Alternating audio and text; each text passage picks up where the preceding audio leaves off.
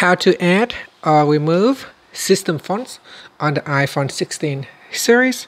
First, let's go back to the home screen by swiping up at the bottom of the screen. Now from the home screen, tap on Settings. Then in the Settings page, we scroll down and tap on General. After that, we scroll down and in here tap on Fonts.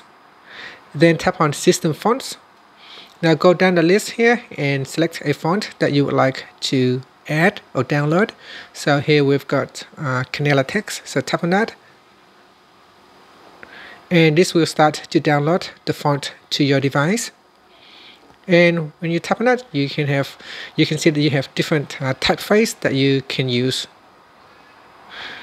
To remove the font from the list, all you have to do is open up that font, then tap on the Remove button, and then tap on Remove this font family.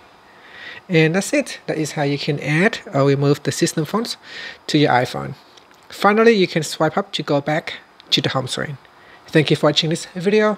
Please like and subscribe to my channel for more videos.